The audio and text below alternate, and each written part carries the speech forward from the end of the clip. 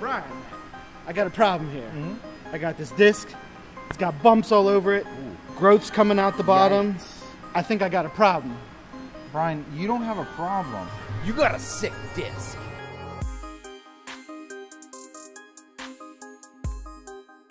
Hey guys, welcome to Sick Discs. I'm Bryan Keegan. I'm Bryan Bowman. We're here to show you the discs that you're not going to find in anybody's in the bag video. These are the types of discs that there might be something a little bit wrong with them physically. We'll decide if they're sick discs or like sick discs. Yeah.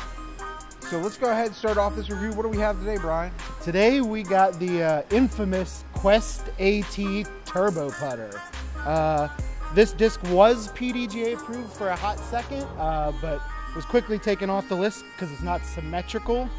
And it's in this weird sort of baseline DX plastic that kind of feels a little cheap to me, a little different.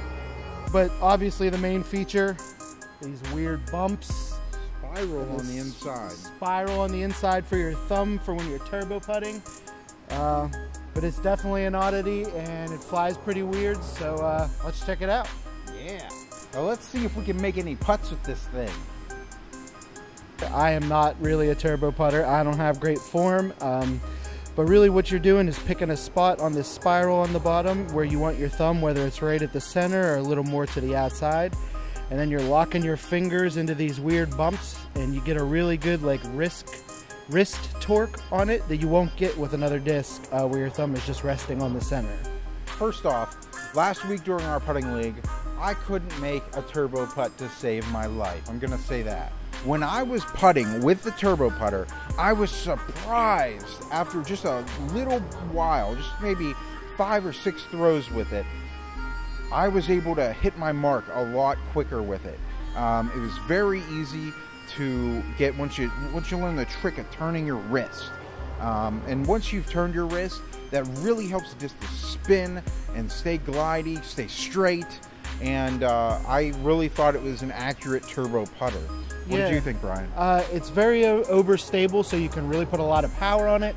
I found that I didn't make a lot of putts with it, but it was easier to make them from a little further away. From close up, this thing really likes to dump out hard, and it was a little difficult. So when I stepped back a little bit and I could put more power on it, I got a little better flight. But as you've seen, I have not very much of a turbo putt.